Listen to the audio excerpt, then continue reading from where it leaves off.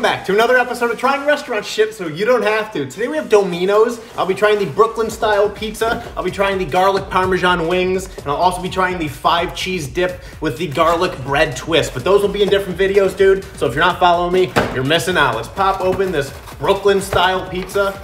Here we go, see what we're working with. Oh my God, dude, that looks unreal. Look at this crust action they got. I just got one topping. A little pepperoni action. Uh-oh, I can't pull it out, dude. Poor cutting job on their part. All right, here we go. I'll tell you what, they call it Brooklyn, but there's a little bit too much fluff. I'd like to see the bottom just a little bit crisped up, dude. That's it. Let's check out this crust. Okay, crust's not bad, dude. Just blows the little Caesars out of the water, dude. 8.1 out of 10.